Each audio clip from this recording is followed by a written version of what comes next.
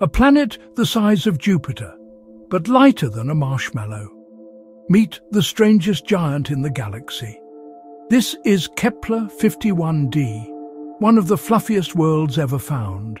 It's enormous but almost empty inside, a planet so light its atmosphere could float on air. It orbits a young star 2,600 light-years away. Astronomers think its outer layers are swollen by trapped heat and hydrogen, a bloated bubble of gas slowly drifting apart. But here's the catch. Worlds like this can't last. Radiation is stripping their atmospheres, dissolving them into space.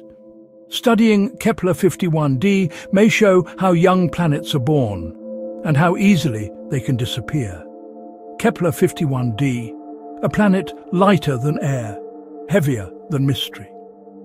Follow for more worlds that break every rule of physics.